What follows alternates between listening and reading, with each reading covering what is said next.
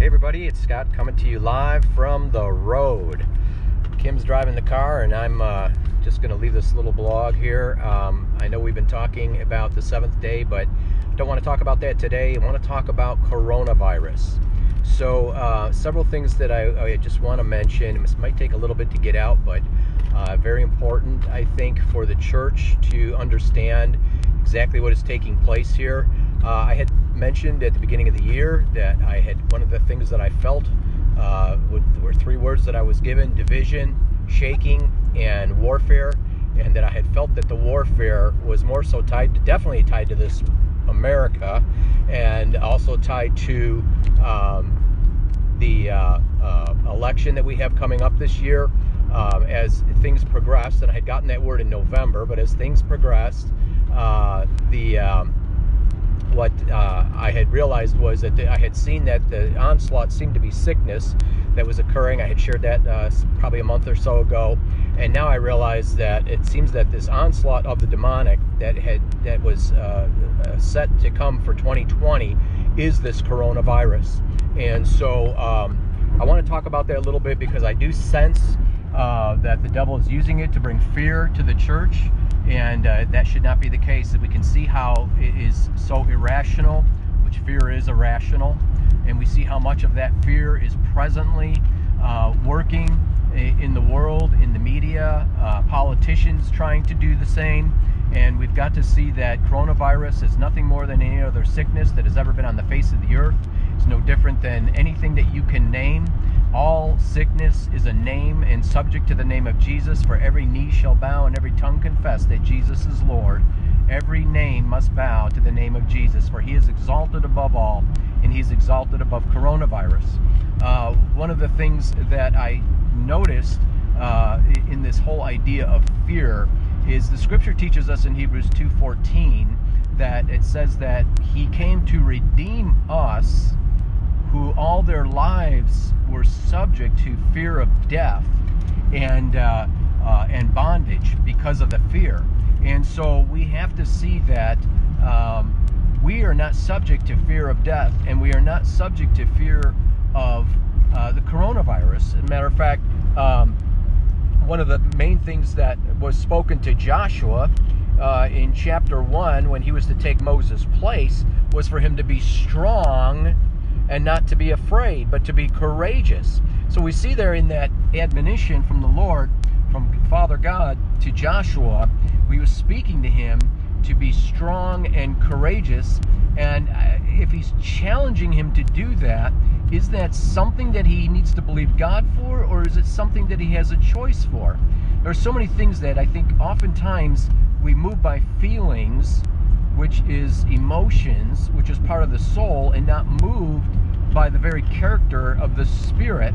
And for us who are Christians, the new creation spirit that dwells within us, which is united with Christ, the real us, the real man in Christ, one with Christ, has many things in it that supersede what our emotions and our soul might feel.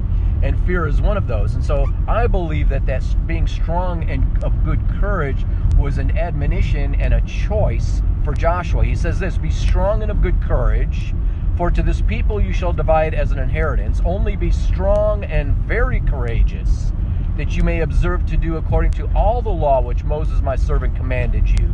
Do not turn from it to the right hand or to the left. It takes strength and courage for us to stand upon the word of God. And he says, that you won't turn left or right, that you may prosper wherever you go. This book of the law, we quote the scripture all the time, shall not depart from your mouth, but you shall meditate in it day and night, that you may observe to do according to all that is written in it. See, so as we meditate upon the word of God, making that our priority, not what politicians are saying, not what the news media is saying, but what the Spirit of God is saying and what the Word of God is saying. It says, this book of the law will not depart from our mouth, meaning the only thing that should come forth from our mouth is the Word of God. And the Word of God, as I already said, the name of Jesus supersedes the name coronavirus. We have words of truth. By Jesus' stripes we are healed. The whippings that he took at the cross, it supersedes coronavirus.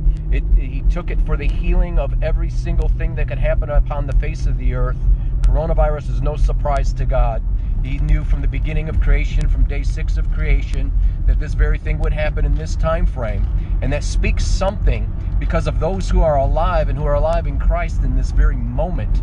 It speaks something of the purpose of those who are Christians in this moment. That He knew that you would be here. He knew that you would be in Christ. He knew that you would have the power of Jesus Christ within you to be a witness to the world in the midst of turmoil that's being created over a virus named coronavirus. And so He continues there, this book of the law shall not depart out of your mouth, but you shall meditate in it day and night.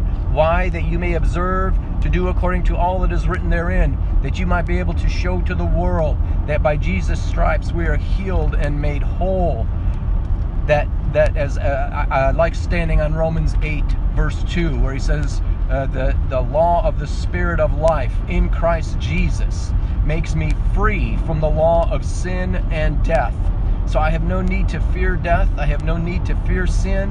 I can overcome and walk in victory over sin and over death, which comes from what? Sickness. And so I can walk in victory over coronavirus.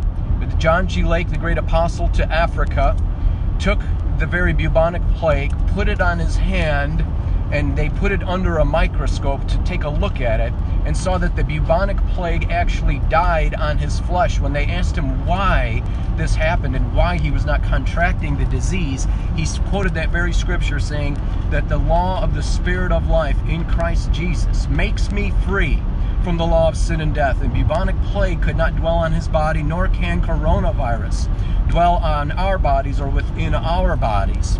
And so we don't need to fear, but we need to stand on the truth of the Word of God, that we may, what? Observe to do all that is written in it, and then our way will be prosperous, and then we will have good success. He says, have I not commanded you for the 3rd time? Commanded him. Be strong and of good courage. Do not be afraid nor be dismayed, for the Lord your God is with you wherever you go. You know, I had a dream, I believe it was October of 1981, long time ago, after I had come out of Bible school, and I had this dream where in the dream there was a man trying to kill me with a knife. I was struggling with the man and fighting with the man and running from the man. And when I awoke from the dream, you know, it was one of those dreams where it was definitely demonically influenced, and I was calling out the name of Jesus. Do you ever have those dreams and you're calling out the name of Jesus? And as you're calling out in the name of Jesus, it feels like you got a sock in your mouth and you're trying to get that name out.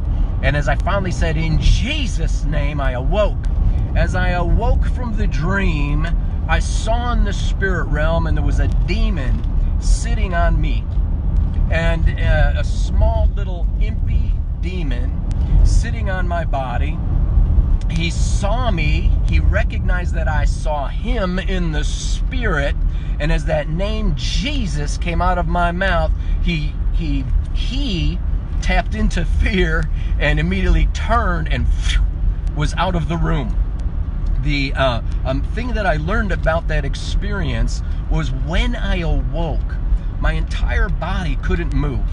It was there was an anointing upon me from that demonic force, which was an anointing of fear. I learned from that experience, as I discussed it with the Lord, that fear is the anointing that the devil works in, and it is faith and love, the anointing that comes against fear. The opposite of fear is faith. When we fear, we put faith in the devil and his words. When we walk in faith, we put faith in God and his words. And so when we walk in faith, then we overcome that fear anointing that the devil releases. Let me tell you, there is an anointing of fear. It is part of the onslaught of coronavirus that is trying to be released upon the face of the earth. Look at this next passage with me. I want to read this to you. We're almost at our destination here, so I'm trying to wrap this up. My iPad will respond here. Psalm 18, starting in verse 30. I want to read 30 to 39 to you quickly. And he says this, as for God, his way is perfect. Is this the right one? verse 29. For by you I can run against a troop.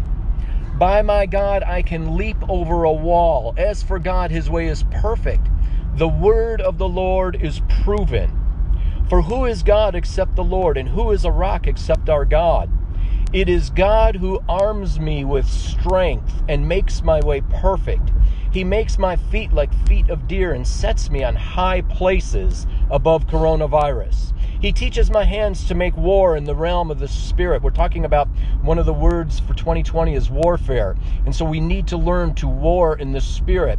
It's not just standing on the Word of God, but also confronting demonic powers and the church itself rising up in this hour and banding together to confront the demonic onslaught that is partially being manifested in this coronavirus and the fear that is associated with it.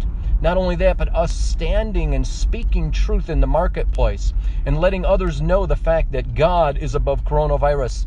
If they have God and they have the truth of his word, they have no need to fear, and that he can literally repel it from their physical bodies. So he goes on to say, he teaches my hands to make war so that my arms can bend a bow of bronze. And normally when we think of a bow, we think of it made of wood, something that's bendable and pliable. He's saying that he gives me such strength that I can actually bend a bow that is made of bronze metal. He goes on to say, you have also given me the shield of your salvation. Your right hand has held me up. Yes, we have a shield of salvation from coronavirus. Your right hand has held me up. Your gentleness has made me great. You enlarged my path under me, so my feet did not slip. I have pursued my enemies and overtaken them. Neither did I turn back again till they were destroyed. I have wounded them, so they could not rise. They have fallen under my feet. For you have armed me with strength for the battle. You have subdued under me those who rose up against me. I've been saying for quite some time now that the warrior is meat for the warfare. This is what David was saying in this psalm. The warrior is meat for the warfare. We, as the warriors of God, are meat for the warfare of coronavirus in this time. You know, the word itself, corona, if you look it up, means wreath or crown. It's speaking of the what probably came from the time of the old Olympics, original Olympics, where those who were the victors were given a wreath crown upon their heads to show that they were the victors of their event. And interesting that coronavirus, seeming to be a crown maybe in the demonic realm, a crown of viruses, similar to something like Ebola, that what I believe prophetically God is speaking to the church is that it is time for us to show the kingship of Jesus Christ, that Jesus has made his people to be kings and priests, that we are, as the church of God, to be those who exemplify and show the world the glory in the fact that Jesus Christ is risen from the dead and has given us the victory over coronavirus. We don't have to fight. We've already gotten the victory. Who is that can condemn us? Who is that can have any victory over us, Paul says in Romans 8. For we are one with Christ, and we have the victory and walk in the victory that he has given us. I want to finish with this one last thing, and I want to read to you Psalm 91. It says this: he who dwells in the secret place of the Most High, finding that secret place with him, shall abide under the shadow of the Almighty. I will say of the Lord, he is my refuge and my fortress. My God, in him alone will I trust. I added alone. But we need it to be him alone that we trust, and that we find the place that he is our refuge from coronavirus. He's our fortress from coronavirus. I want to encourage you to spend time with him. Surely he shall deliver you from the snare of the fowler and from the perilous pestilence.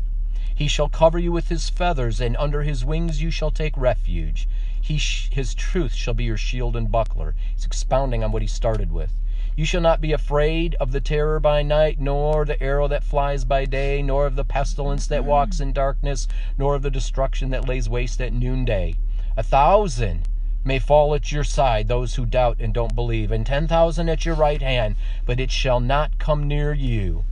Only with your eyes shall you look and see the reward of the wicked, because you have made the Lord, who is my refuge, even the Most High, your dwelling place. No evil shall befall you, nor shall any plague come near your dwelling. This is Old Testament. How much more in the New Testament, in that Jesus has taken the burden of coronavirus on his own body as he sacrificed himself for us and then rose from the dead, victorious over it. For by his stripes we are healed. Nor shall any plague come near your dwelling, for he will give his angels charge over you. His angels have charge over us to keep plagues from our dwelling, to keep you in all your ways, he says. In their hands they'll bear you up, lest you dash your foot against a stone, and that we might walk above coronavirus. You shall tread upon lions and the cobra, the young lion and the serpent you shall trample underfoot, because he, meaning us, have set our love upon him. Therefore, he says, I will deliver you. I will set you on high because you've known my name. You will call upon me and I will answer you. I will be with you in trouble. I will deliver you and honor you. With long life I will satisfy you, and I will show you and reveal to you that you might see clearly the victory of Jesus. I will show you my salvation. Thanks for watching, guys. God bless you. We have the victory. Let us show the victory to the world. It is time for the church to connect, to combine together, to fight in the Spirit together, and to reach the world. This could be the greatest time of the church to shine. How do you not know that maybe you were born for such a time as this? If you're watching this, you're a Christian, I'm telling you right now, you were born for such a time as this, to show the world the victory of Jesus, to be walking in the divine health that he procured for us on the cross, and to be a witness to the world. This could be the greatest awakening in the United States and in countries all across the world. God bless you guys. Love you. Thanks for watching. Talk to you soon. Bye.